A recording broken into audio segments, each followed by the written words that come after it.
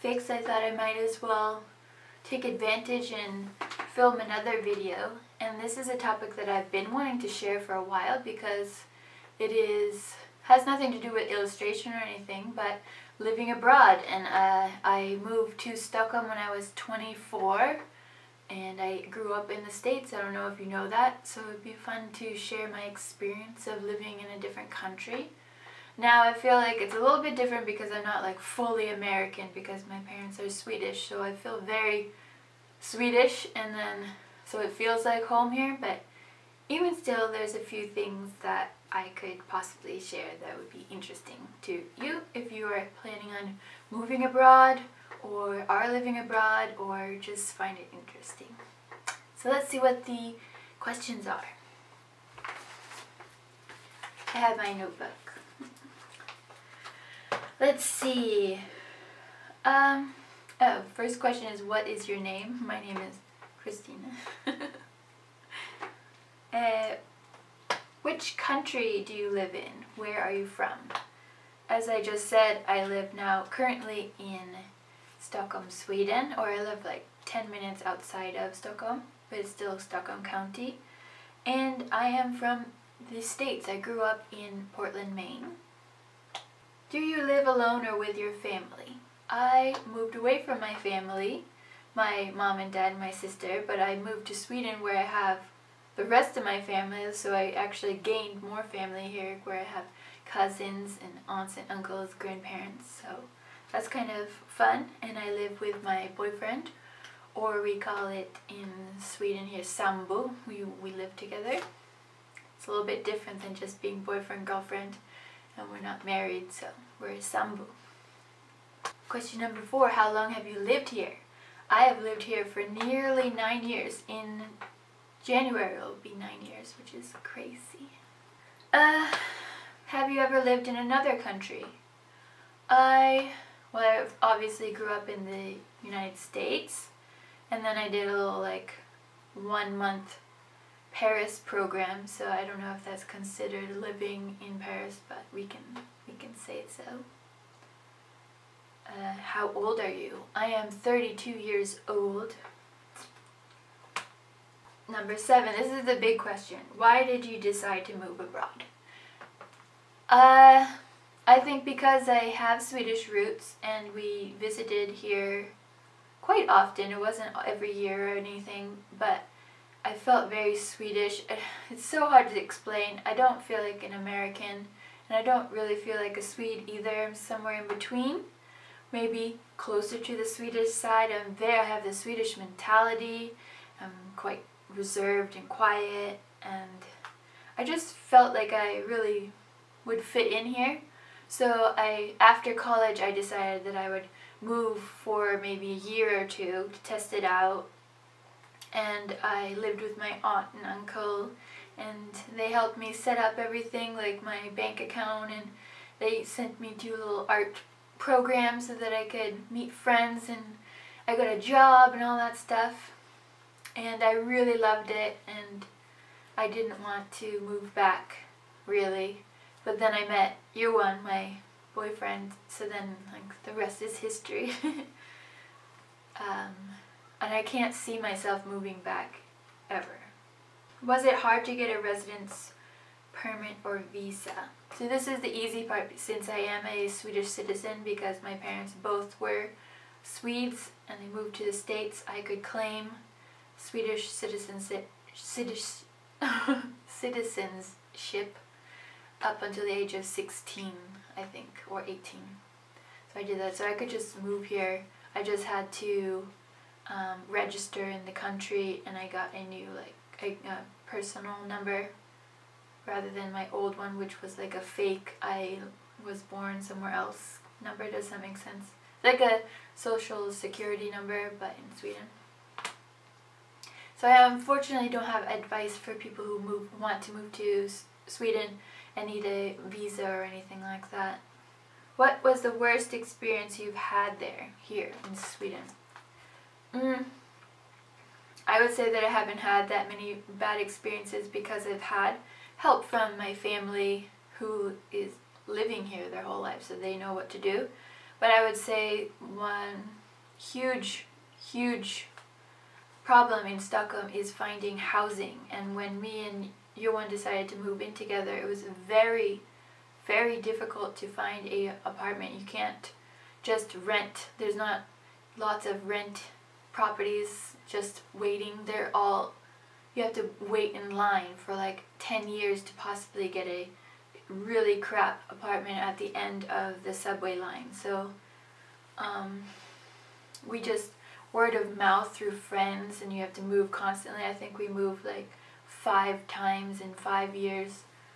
It's not the greatest. We even lived in a changing room at his parents' car dealership for a little while because we don't have anywhere to live. So that's the only thing that's very challenging about Stockholm. Tell us about a tourist attraction sightseeing place. I have to say that I really like Gamla stan, the old town in Stockholm. It's on, of course, every tourist itinerary if you're coming to Stockholm. It's so old, and I think that's really exciting for someone who hasn't lived in the States where everything is quite new. Especially, I lived in Florida for a while and nothing is older than from the 60s, so walking on cobblestones and walking past buildings that are from like 1200, 13, 14, 15, 16, 1700s, it's amazing, and it has this feeling when you're walking there. There's of course like the touristy street that you can completely skip because there's nothing to see there, but if you get lost on the little winding streets, it's stunning. I love it. They also, I think it's quite nice to take a steamboat from the City Hall, Stadshuset, and then you can take the steamboat all the way to Drottningholm, which is where the King and Queen have their residence. And it's a beautiful garden that's kind of Versailles inspired. That's really nice. Number 11. Do you speak the local language? I do. Growing up, my parents never sat down and taught us Swedish correctly or like with books or anything, but we learned it by ear. I understood quite a lot when I moved here. I wasn't fluent, I wouldn't say, but I had a good grasp of the language and I could obviously communicate. But the problem was that my parents never forced us to answer in Swedish, so excuse me. So when we were little, they would speak to us in Swedish, but we would answer in English. So I never developed Swedish as a spoken language, which was kind of irritating when I moved here. But I would say after about 6 months of living here and being forced to use Swedish every single day, it just came to me, kind of. People still don't know. They know that I'm not Swedish when I speak, but they can't tell where I'm from, and they definitely don't think that I'm American, so that's a plus, I guess. But after 9 years, I definitely am 100% fluent. There's still a few words that I don't know, like, I don't know, business kind of words, like lawyer type words or doctor kind of things. So not like, but everyday conversation, obviously, it's fine. What do you think about the country you live in? I love Sweden a lot. And how well do they receive foreigners? Now this is the huge problem now in Sweden and the rest of Europe at the moment. There's this like dark cloud of racism and just no good. I don't want to bring in politics, but it's very, very sad. I would say for the most part, Sweden is very open to foreigners and very kind. That's a hard question. I hope it gets better. Do you miss your family?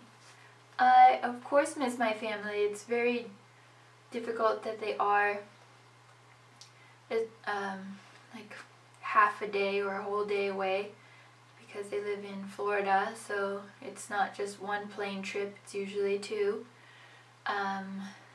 So it takes a long time to travel, so it becomes that we only see each other maybe every other year. It's so great with Skype, but there's still a 6-hour difference, so it can be difficult to find times to speak to each other that work. But it's a sacrifice that I made to create a life that I am 100% pleased with.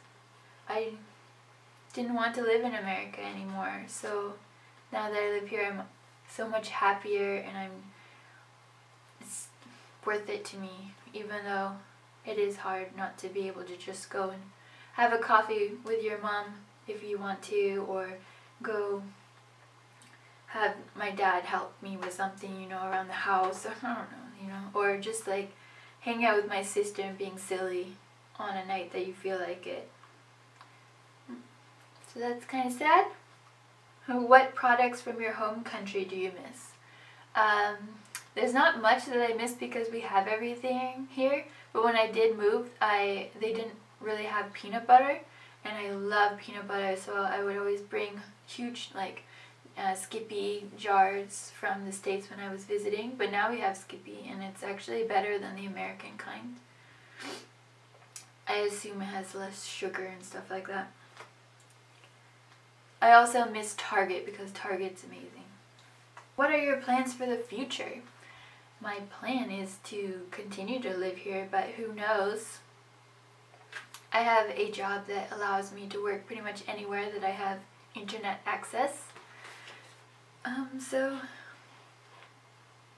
that's we'll just have to wait and see, but for the most part I am very pleased with living in Sweden, and I love the Stockholm area. We might move even further away from the city center because of housing prices and all of that, especially when we're expecting a kid. We're thinking of moving further out into the suburbs. What's something you use every day that your home country should also have? I think this is a fun question, and sometimes it's so hard for me to think of things that are typically Swedish that I know don't exist in the States, because it's quite similar anyways. It's a very Western country, obviously. But there are a few things that I would definitely take and would be annoyed with in the States, I think. Especially recycling here. It is no joke. You recycle everything. Like any little tiny piece of plastic I recycle, or you just do it, and we have hardly any trash. Like every week we throw away a garbage bag of like this much, and if we had if we had compost available in our community, then we would have like no garbage.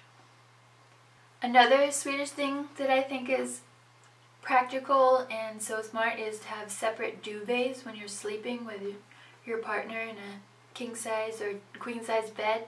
Each person has their own duvet or comforter, and I could never imagine sharing one with him, even though we're fully in love and all that stuff. Have your own duvet is so much smarter. You can sleep so much better. There's no someone else pulling, or there's no tugging, you know, like, and I can make myself into a little burrito. Like, I don't understand this whole sharing a bed or sharing bed linen. That makes no sense to me anymore. What suggestions or tips would you give to someone who wants to live in this country? If you I don't know. Sweden is a beautiful country with people who are very open once you get to know them. I think people don't realize this. They think that people are a little bit reserved and not so nice. But if you open yourself up and you ask them a question, you can't, not like in the States where people are so open, they'll ask you like, how are you doing and all that stuff. In Sweden you have to like take the initiative to meet people and be nice, and then they're the most genuine people you'll ever meet. It's beautiful here. The nature is stunning. It's very expensive, so that's the only problem, and housing's ridiculous. But if you live somewhere, maybe not Stockholm, that won't be a problem. I don't know. If you have the ability to test it out, living in a different country, I would definitely do it. And then the last question is a little bit goofy, but we'll take it anyways. If you could describe in one word your experience in this country, what would it be? And I would describe it as complete happiness, because I have met the love of my life, if I'm going to say that. I've also really come into myself. I feel like myself here. Everything's just amazing and happy, and I love it. So that's my little living abroad tag. I hope that it was interesting. If you have any more questions about Stockholm that I didn't go through in this these questions, I'd be happy to answer. Unfortunately, I can't help you with anything about visas and stuff like that, but anything else, I'd be happy to. That's it. Thanks so much for watching. I'll see you in internet land. Bye! It's a classic Swedish. Beautiful prince, perfect for the morning breakfast.